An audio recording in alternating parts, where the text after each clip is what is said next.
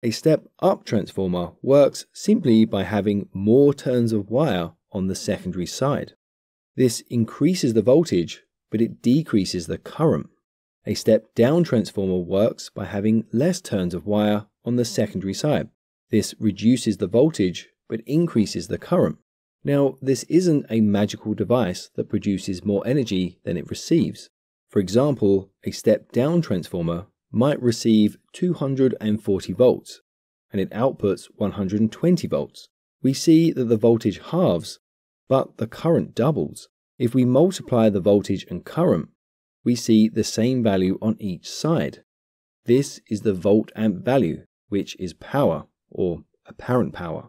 And that has to remain the same. So if the voltage changes, then the current has to change in proportion to maintain the power.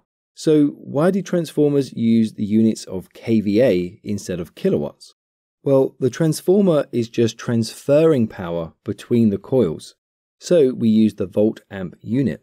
The kilowatts depend on what you connect to the transformer. The manufacturer doesn't know what you will connect to the transformer. So they state the total rated apparent power in volt-amps.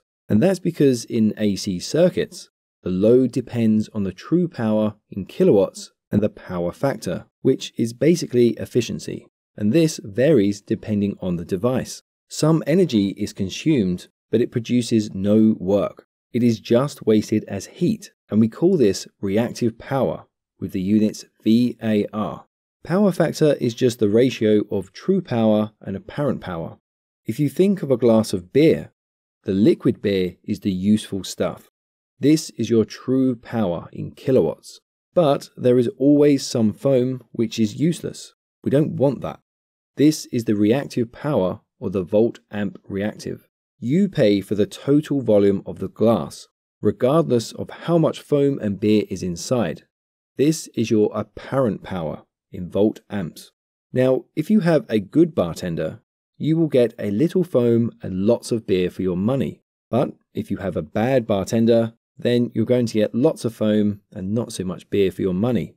The transformer manufacturer is basically saying this transformer can handle a glass this big, but it's up to you how much beer and foam you put into that. The less foam you try to pass through, the more beer you can get out. So, the more efficient the device is that you connect, the more things you can power. Check out one of these videos to continue learning about electrical engineering, and I'll catch you there for the next lesson. Don't forget to follow us on Facebook, Twitter, LinkedIn, Instagram, TikTok, as well as theengineeringmindset.com.